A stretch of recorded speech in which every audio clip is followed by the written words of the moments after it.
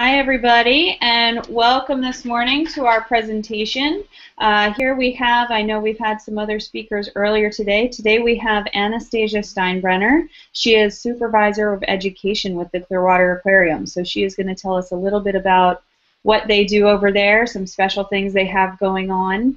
If you happen to have questions, as you see on the screen, you will see the phone number 727-755-3452.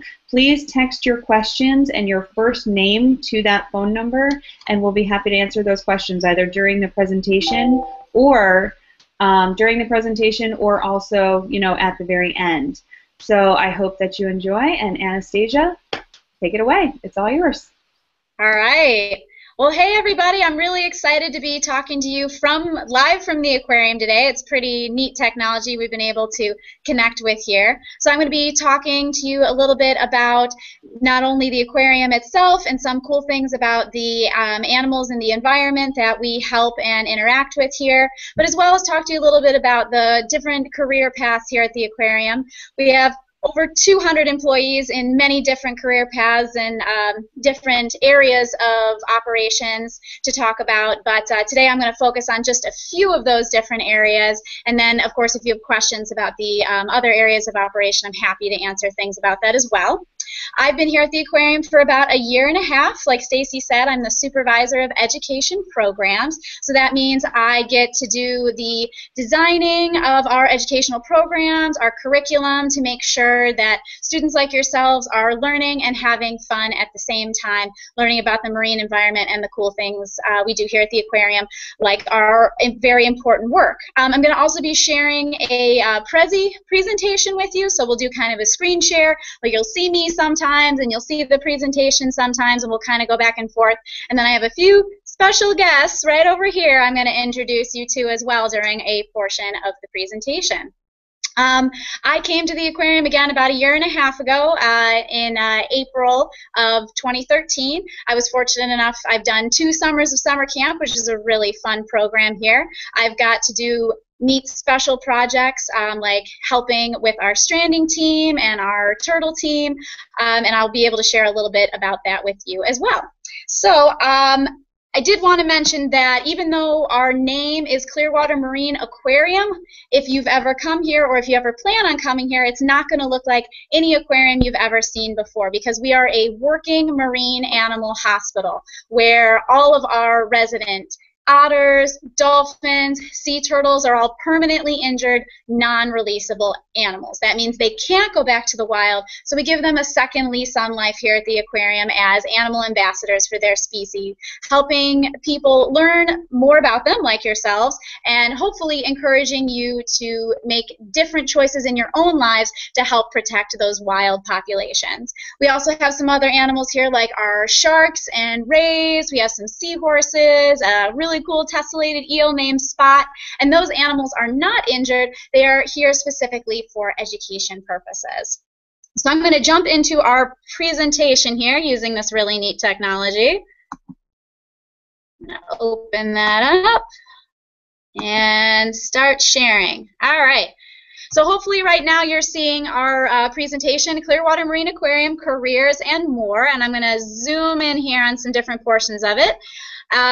On here is our mission. So Clearwater Marine Aquarium is a nonprofit, that means a 501c3 organization, and our mission is to preserve our marine life and environment while inspiring the human spirit through leadership and education, research, rescue, rehabilitation, and release. So that's a pretty big area that we cover, not only helping rescue, rehabilitate, and release those animals, but inspire people to protect them, preserve our natural environment, and educate folks like yourselves about it.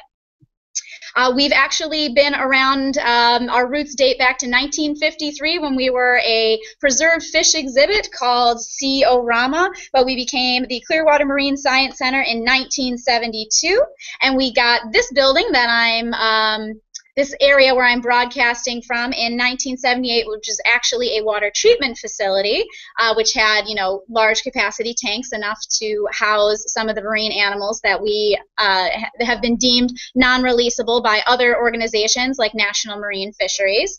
And the building I'm actually in now is our brand new education and hospital wing. So this is a very exciting time at the aquarium where we've been able to grow and do more for our resident animals and the wild animals that we rescue, as well as do more of our education programs.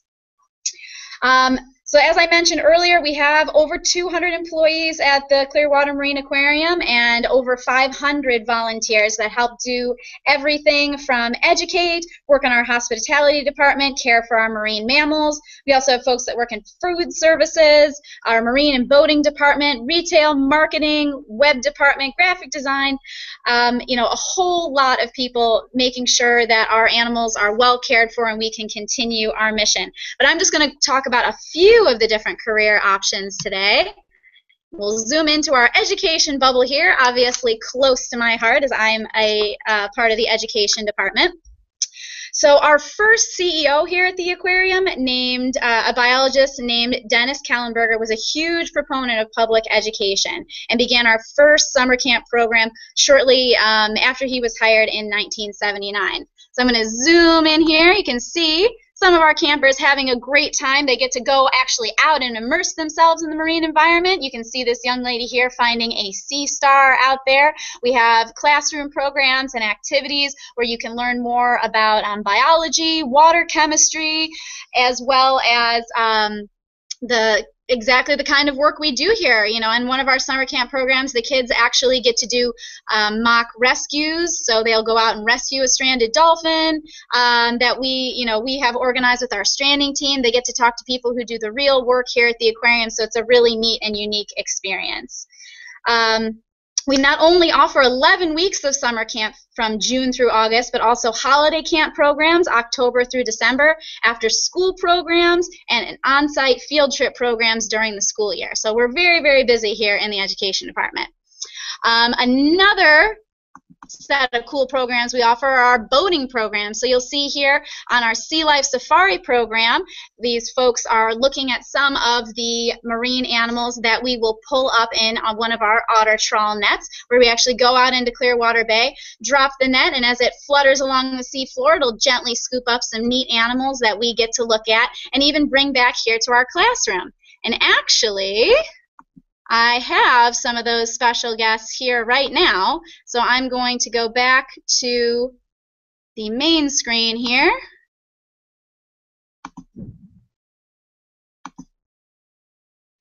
Hopefully.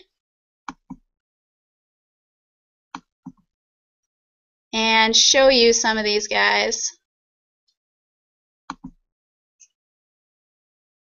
My computer will cooperate.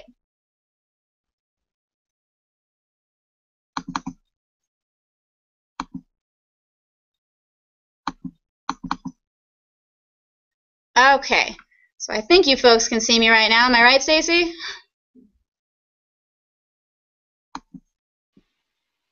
We're looking at the Prezi right now. Okay.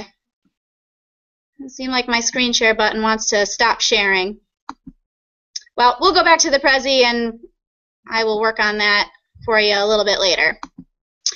So we also have here another boat tour that we operate, our Dolphin Adventure Tour, which is very exciting. It gets folks in the shoes of a marine biologist. You get to go out there and do things like water quality testing, looking for our local bird populations and monitoring them, as well as participating in our Dolphin Dorsal Fin ID research program, which is a really exciting new program we've been doing over the past year. But we'll talk a little bit more about that research later. Down here, we've got another one of our really fun programs that we do year-round and also with our summer campers, which is our kayaking programs, where you can get out there in the marine environment on a guided kayak tour, learn about the plants and animals that are out there, and hopefully see some of those neat creatures as you're out paddling. We also do community outreach, so going out in the community, doing tabling events and talks like this, and we do some beach cleanups. That is always a fun experience to be able to help our marine environment by removing trash and debris that could potentially harm our wildlife and the ecosystem that is around us. So we have those beach cleanups a couple times a year that we're always happy to have people come and help with. And we also offer an exclusive Winter's Wildlife Warrior patch for any scout troops that come here and do programs at the aquarium. So if you're in a scout troop, you can come and sign up for one of these programs. It's a really neat experience, and you get that really cool patch as well. So like I said, we are definitely big proponents of research here. Out on our Dolphin Adventure Tour, we do the dorsal fin ID program. We'll zoom in on that there. Dorsal fins on dolphins are all unique. It's like their fingerprint. They're all different. So we can use their dorsal fins to help identify them out in the wild. We can identify one individual from another. In this picture you see on your screen, you'll see Low Notch, and she got her name from the fact that she has a slight piece missing on her lower part of her dorsal fin, and she's swimming there next to her calf Jay. She was the first dolphin we were able to identify, and actually she's the one we see most frequently. She's one of our nearby residents, so it's really neat to have her around on a regular basis for us to study her and learn about her behaviors and the other dolphins she associates with. And it's also been really fun to see her calf Jay grow up. They'll interact with another mother-calf set, Pat and Callie, that we see them often interacting and playing with each other, which is a lot of fun and something the folks that go out on our tour get to observe as well. Research is an important component of every department here at the aquarium, especially the education and animal care teams. We're always learning more not only about our wild populations, but about how to care for our residents as well. Now on the education team, our staff members come from a lot of diverse backgrounds, so if you're interested in going into education at the aquarium, we do look for candidates that have a bachelor's degree, and our education staff members have degrees in everything from marine science to environmental policy, biology, education, psychology, and more. Our educators must be skilled in public speaking, group management, and have a passion for teaching and conserving our environment. Those are all of the things we look for. So we're going to move on here to our animal care and protection. Again, a huge part of what we do, a huge part of our mission here, and it takes a lot of people to be successful at this. You can see up at the top here, we have our veterinary staff there. We have two veterinarians that are contracted to come in on staff for us. Pictured there in the green scrubs is Dr. Walsh. And then we have some of our marine biologists, also vet techs in that picture as well, doing a procedure with our turtles. And just by caring for the animals we rescue and rehabilitate, and also our resident animals, we learn a great deal about how to improve medical procedures, husbandry techniques, make policy suggestions, and more. And of course, because we're a research facility, we share what we learn with other facilities to help improve what they're doing out in the wild and with different aquariums and their resident animals as well, which is a great thing that we're able to contribute to.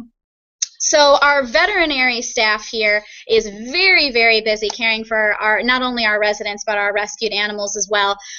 Currently, the Clearwater Marine Aquarium is one of only 4 facilities in Florida that can care for turtles who are afflicted with the fibropapilloma virus. Now, this virus causes rapid tumor growth on sea turtles, primarily green sea turtles is what we see the tumors on the most. And our veterinary staff has equipment like an actual laser, a medical laser that they can use to remove the PAPS tumors from these animals and hopefully rehabilitate them back until they're well enough to be returned to the environment.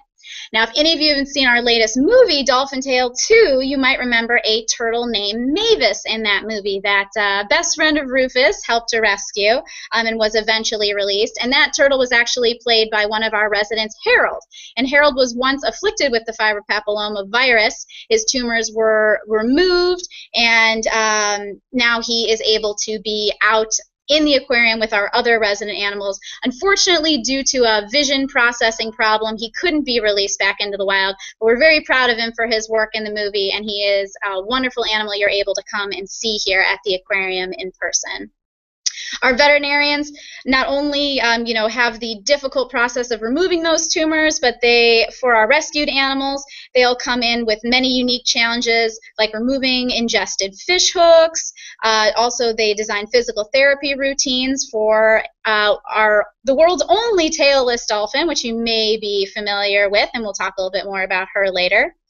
Now, becoming a veterinarian or vet can be a very, very rewarding career, but it's very challenging and demanding. To begin your career in veterinary medicine, especially for marine animals, you must pursue a bachelor's degree before continuing on to professional school for another minimum of 4 years of classroom time. And after completing your doctor's of veterinary medicine degree, relevant experience within the marine animal field is crucial. So interning, working as a vet tech in that field is really important to gain that experience. And you can gain it, again, through those externships, volunteering, and other work-related experiences in emergency, marine, and exotic animal care. So there's lots of learning to do to become a veterinarian, to do this really, really amazing and very difficult work. I'm going to move on here. Marine biologists. We have a lot of wonderful marine biologists here at our aquarium, and they're involved in a wide array of duties. It takes many knowledgeable staff members to care for all of our rescued and resident animals, and it is hard work. When I was spending time helping out in the sea turtle department, which is our department that takes care of the most resident animals, the most rescued animals, it is a ton of hard work, especially keeping the tanks that our animals are in clean. We not only do a lot of food prep, diet preparation, making sure everybody's getting the food they need, sorting those squid and fish and all those wonderful, smelly, delicious things that everybody loves to handle. But it's also cleaning up what comes out of the other end of the turtles and making sure that their environments are as clean as possible so that they stay healthy. You'll see up here we have a picture of several of our biologists as well as animal trainers caring for an Atlantic spotted dolphin that we rescued on July 4th from Indian Rocks Beach. This is MMPL 1407, or as we affectionately call her, Mimple, and she has received 24/7 care from our stranding team, our biologists, our volunteers, and training staff to make sure that she is restored back to health. It's a lot of hard work, and again, 24/7, somebody's out there all night long with her doing everything from feedings, making sure her time is enriching, and delivering medicine when she needed it, and even counting every breath she takes. So we have thousands and thousands of pages of observations from caring for her. So there's really a lot of work, time, and effort that goes into rehabbing animals like this. We'll zoom out here. Again, we also have our sea turtle department, our folks down here doing some care on, I believe, a loggerhead sea turtle, getting a feeding, getting some medicine there, injected directly into the bloodstream. So it's a lot of really, really hard work that we have to do. Our food is also prepared in extremely sanitized environments, so it's cleaned multiple times a day, which can be an awful lot of hard work as well. Our biologists are also in charge of our extensive sea turtle nesting program.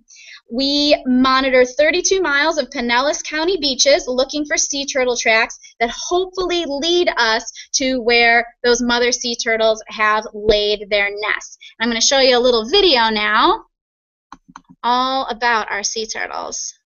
All right, and here we go. This is a mama loggerhead sea turtle crawling up onto the beach at night to lay her nest. The only time you should ever see a sea turtle on the beach naturally is when they are nesting. Otherwise, sea turtles should always be in the water. And if you do see one up on the beach, you should call the Clearwater Marine Aquarium or 911 immediately so we can get that animal some help. But you see here during nesting, those mama sea turtles will crawl up onto the beach and dig a nest cavity with their back flippers. and they'll dig down deep and fling that sand off to the side to make a deep enough cavity to lay 80 to 100 ping pong ball size eggs. And you can see her doing that now. Those eggs are leathery. They're not hard and easy to crack like bird eggs would be, so they can make that drop. Then Mama Sea Turtle will cover up the nest and actually pack down the sand a little bit to help keep those eggs safe and moist. And then she'll fling the sand all over the place with her big front flippers to camouflage the nest, so hopefully predators won't be able to find it. And then she crawls back into the ocean because her job as a Mama Sea Turtle is done. She might never see those babies again. There she goes. So even though Mama Sea Turtle's job is done, our job at the aquarium has just begun, because we have folks go out at 5 o'clock in the morning and patrol the beaches looking for the nest. They'll flag them off like you saw Mike doing in that picture there. And then 50 to 70 days later, those nests will hatch. And you can see all those little baby sea turtles held safely inside a restraining cage. Now, we put restraining cages over the nest for many reasons, but the most important reason is disorientation due to light pollution. Baby sea turtles are very attracted to bright lights, and if they see the bright lights of cities and buildings, they'll head towards those instead of towards the ocean where they need to go to be safe and sound from traffic and predators and things like that. So we'll get them out of those restraining cages, we'll dig a trench in the sand, we'll count those baby sea turtles, we'll set them down on the sand and watch them as they safely crawl into the ocean. And you can see it's quite a scramble to get to the sea there with all those little babies heading down to the water together. And these are all little baby loggerheads, really tiny sea turtles. In my summer camp program this year, I was fortunate enough to take a bunch of campers out to actually witness this happening in person. So a really unique experience to have, and a wonderful experience to have to see these animals get out into the ocean. These little babies will swim for miles until they reach the weed line. You can see this guy here hiding safely in some sargassum. And as they grow, they'll swim around the entire Atlantic Ocean. And maybe 25 to 30 years later, if they're female, they'll return to the same nesting beaches to start the process all over again with families of their own. So it's a pretty amazing thing to be a part of, especially since only 1 in 100 to 1 in 1,000 baby sea turtles will grow up and live into their 20s and 30s in order to have baby sea turtles of their own. So it's really important that we give them the best possible start in life so as many as possible can come back and nest again. All right, so I'm going to forward on here because something else I want to tell you about is our animal training department. And this is probably the career a lot of you may have a lot of interest in or have heard a lot about, since animal training can be a really exciting and interesting part of working at an aquarium. But it's also a lot of hard work too, and I can't stress that to you enough. It's also an extremely competitive career to get into. Animal training is something a lot of people would like to do, but the number of people who want to do it versus the number of jobs that are actually available can be really, really different. But we're really fortunate here at the aquarium to have 10 different folks on our animal training staff. You can see from our first picture here that husbandry is a really important part of what our animal care staff does. And husbandry is the care and management of our animals. So a lot of that has to do with medical management. You can see our adorable North American river otter Cooper here has been trained to hold his mouth open when his trainer opens his or her fingers. And that is so we can manage his teeth, look at them for dental exams. We don't have to force his mouth open. He'll hold it open willingly. And that's a really important part of all the animal training we do here at the aquarium. It's all positive reinforcements. So if our animals don't want to do something, they choose not to do it, there's no punishment. We don't withhold food from them. All of our animals get the full amount of food they are supposed to have every day. But we incentivize these things. We make sure that doing these behaviors, they get those rewards, they get attention, they get food, they get toys, they get novel experiences to encourage them to keep doing it more in the future. Now, not only can Cooper here trust us enough to hold his mouth open and check his teeth, but our animals are trained to sit quietly while we do blood draws. They're trained to swallow pills so they can get all the medicine they need. So it's really, really important that they are able to do all of these behaviors, even climb up onto a scale to get weighed. Cooper has to do that on a regular basis. So it's important for their health and safety that they are positively encouraged to do these kinds of behaviors. We'll scoot over here to therapy. Oh, there's that dolphin I was talking about, our friend Winter, the most famous dolphin in the world and also the only dolphin in the world to have survived after losing her tail fluke. So her tail, that last portion of her body there that actually helps her swim. Now, the therapy that we do here with Winter is groundbreaking research, again, because she is the only dolphin in the world that has this issue that is under human care. So we work very hard to make sure that she gets the kind of exercise she needs, the physical therapy she needs to keep her body healthy and strong, even though she is missing her tail flukes. And that's something our animal care team does with her almost every single day. They've trained her to not only, sit quietly while she wears the tail, but to move her body up and down her peduncle, that end of the body there behind her dorsal fin, to move it up and down so she gets the appropriate exercise she needs in order to stay healthy and strong. And it helps manage her injury a lot better than if she didn't have the prosthetic tail and didn't get that really important exercise.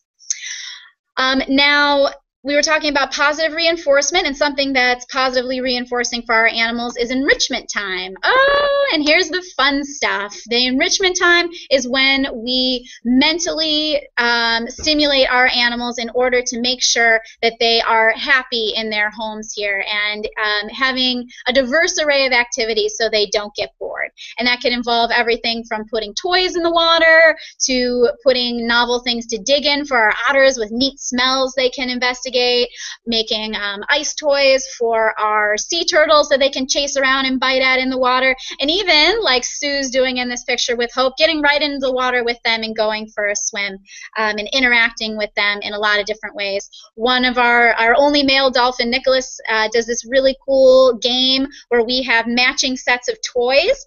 We'll put a bunch of different toys in the water, and then we'll hold up a specific toy, and then he has to go find the matching one.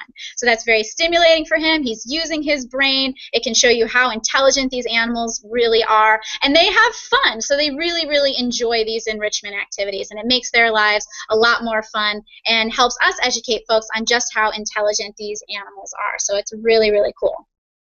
Now, dolphin trainers need to know a lot about dolphins, especially how they behave, and thus most of our trainers here at CMA have degrees in psychology along with furthered studies in biology and zoology. A 4-year bachelor's degree is a really good start if you're interested in a career in training, but experience in animal training really helps. And it doesn't have to be with marine animals. It can be cats, dogs, any animal training experience can be really, really valuable. Many of our trainers start out by volunteering or interning at marine animal facilities, just like here at the aquarium. And again, it's a job that's really high in demand, so if you want to go into this field, you should be willing to relocate. You may have to move across the country to find a training job that fits with you, and you may have to start at the bottom and work your way up, which is also a great way to learn as well. All right, so I'm going to jump ahead here. And of course, the rescue and rehab, so important and a huge part of what we do here. We have a stranding line that's monitored 24 hours a day, 365 days a year. We will take calls in any weather, any holiday, any season to come out and help our marine animals in need. You can see here up on the screen in 2013, we responded to 128 bird calls, 198 sea turtle calls, 5 manatees, and 3 cetaceans. So that means dolphins and whales.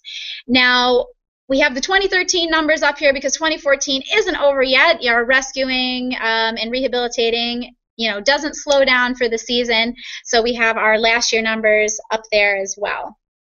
Now, not all of the animals we rescue end up here at the aquarium. We are mainly involved in the rehabilitation of sea turtles and cetaceans. We will do immediate emergency medical care for animals like like North American river otters, and we do transport for our marine bird life, like pelicans and grebes, herons, all those kinds of animals. We'll transfer those to another facility where they have the more specialized care and equipment they need to take care of those animals. We also respond to some really unique animals like sperm whales, pilot whales, and leatherback sea turtles, which can be a big job because those are some big animals. We also have a nice picture up here. You can see up here one of our manatee rescues, so that can be a big job for a lot of people, where we will help rescue those animals and also transfer them to other facilities that can care for them, like Lowry Park Zoo. In our next video, I'm going to show you a clip of the actual rescue of our newest resident, our newest dolphin, Hope. And you may have seen her in Dolphin Tale 2, seen Harry Connick Jr. carrying her out of the stranding van and into the facility, and that was actually modeled after her actual rescue. So we're going to zoom in here, and you can get a chance to view this video. Oop, if it'll let me. You reload here.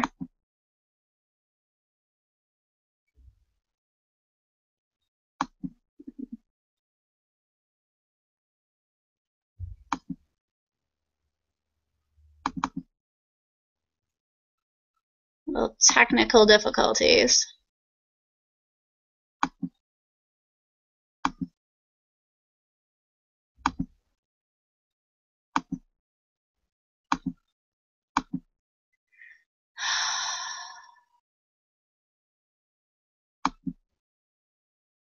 All right, so we'll try and load that up there for you.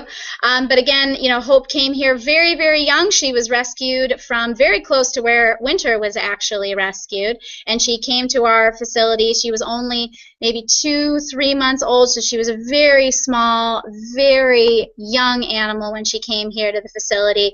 And even though Hope is physically healthy, you can see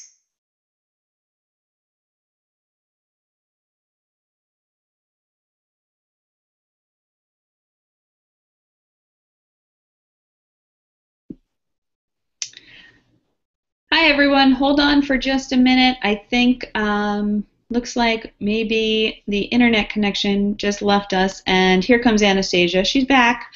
So just give us 1 sec and we'll get her back up. There she is. There we are. I don't know what happened, Stacey. I have no idea. I know all of a sudden you were gone, so I jumped. I was like, hey, we're still here. Hold on. So I don't know if maybe some kind of glitch in the internet real quick or what happened there. Yeah, it looked like it was a plug-in issue. Where did I lose you? What was I talking about? You were talking about Hope.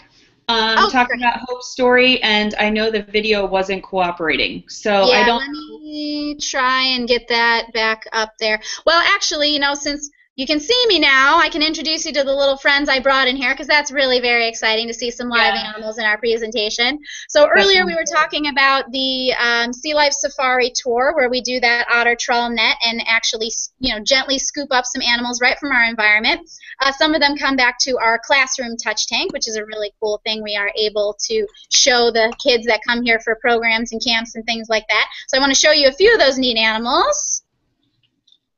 And we'll start with the weirdest one first. Come here, little friend. All right. So here I have a purple variegated sea urchin, a very common animal out here in our waters. And you may not even think of it as something that's alive. It just kind of looks like a spiky rock, but it actually is a living animal. It's in the echinoderm family, which means spiky skin, which you can definitely see. I mean, it can hold.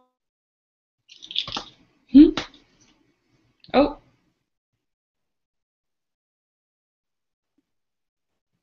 It had just frozen up, Anastasia. Do I still have you there? Here, that little circle in the center is actually his mouth, where he has 5 little scraping teeth, where he will move along the seafloor and scrape algae off of rocks or munch up plants. And these guys are herbivores. Oop, it looks like I'm experiencing some connectivity, so I hope you all can still see me. And you can see here at the aquarium, we do feed them plants. He's got a little bit of his dinner stuck to him right here, some romaine lettuce, which they munch on here in our tanks. And you can also see he's got this shell he's hanging on to up top. I'm not doing that. He's doing that. He's using his tube feet to hold on to shells, which they'll do out in the marine environment as well. They'll hold shells all over their bodies to help disguise them so they can hide from animals that want to eat them, like those loggerhead sea turtles we were seeing nest on our beaches. So this guy's pretty cool here. Let me put him back in the water. Get you another friend. Here's another strange one. All right, so this guy I only have out for a little bit of time, but this is a spider crab, and you can kind of see where he gets his name from those long legs he's got on there. And our spider crabs also live in our seagrass beds, but they'll eat other animals and also detritus, so you know, things that are breaking and hide from animals that want to eat them, like those loggerhead sea turtles. Oh. Anastasia, I think I lost you again.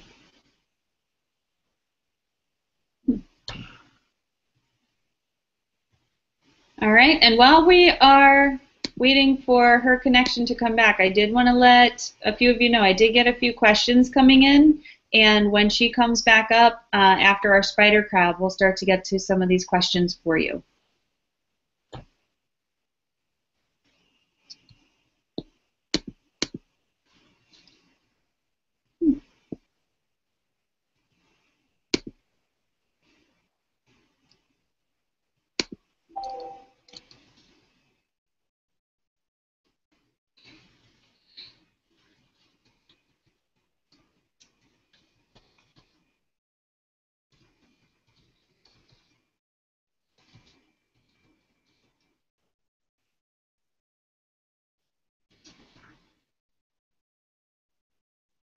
Okay, I'm already there. Okay, while we're waiting, I'd like to let everybody know, I know that some of you are aware that I actually do work at the Clearwater Aquarium as well as eSchool.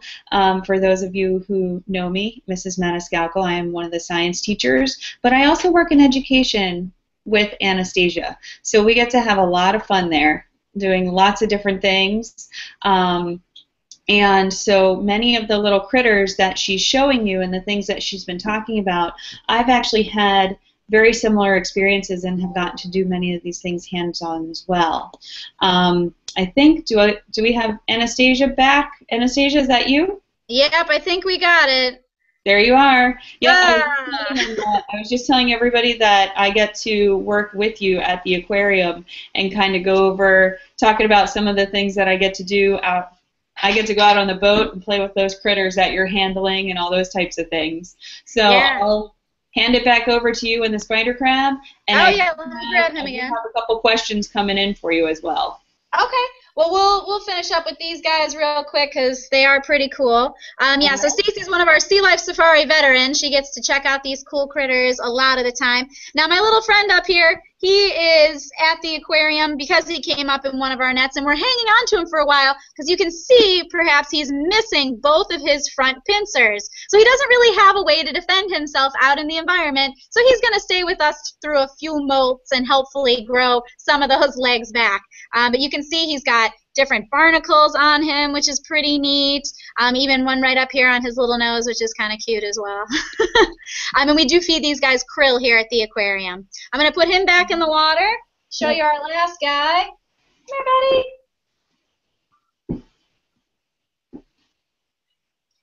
Now these guys are pretty cool. These are one of our hermit crabs. You can see he's hiding in his shell there. I'll kind of hold him up close and hopefully he'll come out and wave. Hermit crabs here, they do not make their own shells. They actually find shells discarded out in the environment. Snails grow these shells. They start out very, very tiny, like the tip of this shell here, and they'll grow larger and larger and larger. But if they're eaten and are no longer in their shells, the hermit crabs will make a home in them, and they actually have special tiny back legs that they'll use to hold onto the shell as they walk around and drag it around in their environment. So their home goes everywhere with them.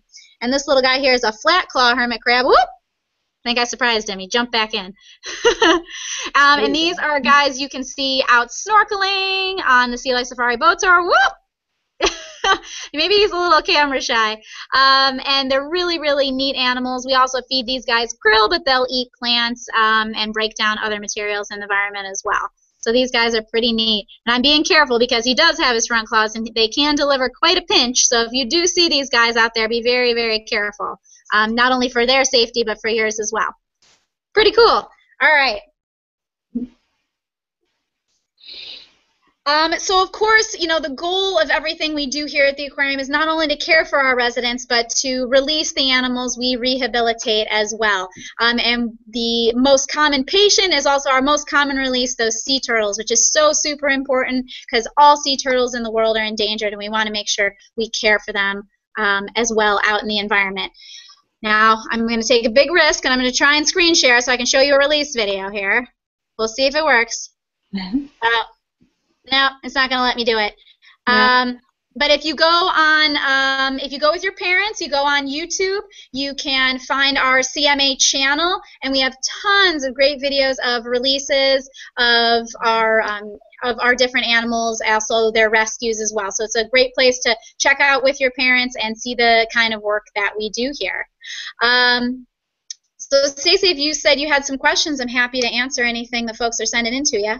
Yeah, actually the first one I received was, do you only rescue sea life or freshwater organisms like alligators, freshwater birds, you know, lake otters, or we know river otters, you know, the freshwater guys? Who do we take in and who do we send, you know, basically elsewhere? We are primarily focused on marine animals, and again, the animals that we can take care of here at the facility are cetaceans, so our marine you know, dolphins and whales, as well as any and all sea turtles. And we also do triage, so that means take in and do emergency rescues and transfers of North American river otters. We do go out and rescue a lot of marine birds like gulls and pelicans, willets, shorebirds, all of those guys as well. But we don't have the expertise and the training to go out and do things like alligators and things like that. If you do see an animal like that in trouble, the best thing to do is call FWC, the Florida Wildlife Conservation Commission, or 911, and they will connect you with appropriate help for those kinds of animals. Thank you. And also, I have a text from Austin. Is there somewhere that they can find more information on volunteering and the camps, camping, things like that, the things that we have to offer? Absolutely. Yeah, you can find all of that information on our website. It's seewinter.com, SEEwinter.com, and you can find out about volunteering, the programs we offer here, you know, our boating programs, places to stay in the area, our resident animals. We have webcams of our resident animals as well, which are really cool to check out. So you can find all of those things on our website. Okay, and what is your favorite part of working at the aquarium? What do you like? Oh, that is really tough. I know how tough that question is. I've answered that one. you know. Mm-hmm. Yeah. You know, one of the things that's always really important to me is to have an environment where I'm always learning. I'm always getting an opportunity to experience and learn new things.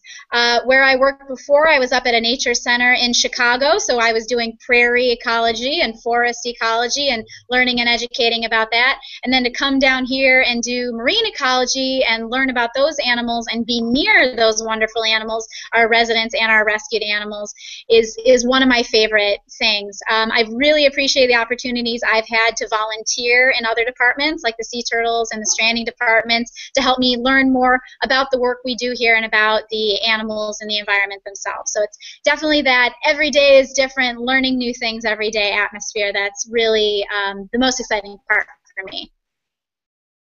Okay. Let's see. Any other questions? I'm still taking some more. Let's see. They're coming in.